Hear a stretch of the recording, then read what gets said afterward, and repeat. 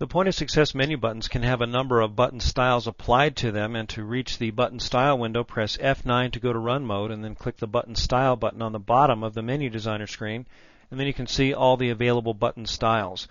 The two styles on the top, standard and flat, will make the menu run faster. If you have a higher performance computer and you like the look of the curve out or curve in style, you can select those. But you can see by clicking on a button the clicked and unclicked version of that button. The standard style, notice, has a drop shadow on the right and on the bottom of the button, and when you click it, the drop shadow is on the top and the left. This is to give a 3D look to the standard style button.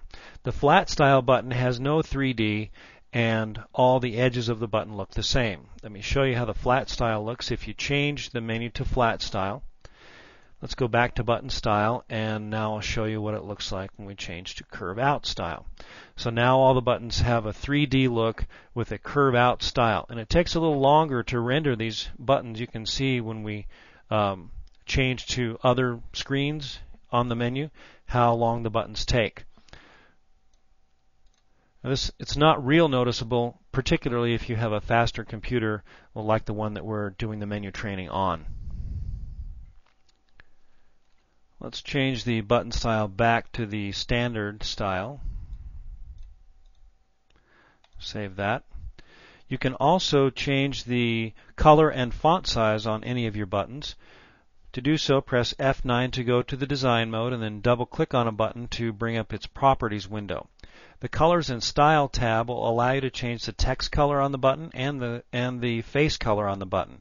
So for this example, let's leave the text color black and change the face color to turquoise. And save that, and notice now that this button is blue.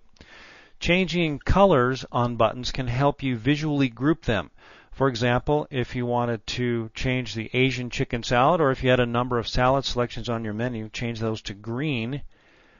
Double-click that, go to the Colors and Styles menu, and choose a green button for the salad, so you can denote that that is a green item. Change pizza to red, etc. So that's how you change the button color. And you can apply the color settings to both the text and the face of the button. We can also change the text size. In this example, our text size is 14, but now let's make this text size 12 instead. Save that, and notice that the text on the button is smaller. So you can change the button text to meet your own requirements if you don't want the text as large as the standard text.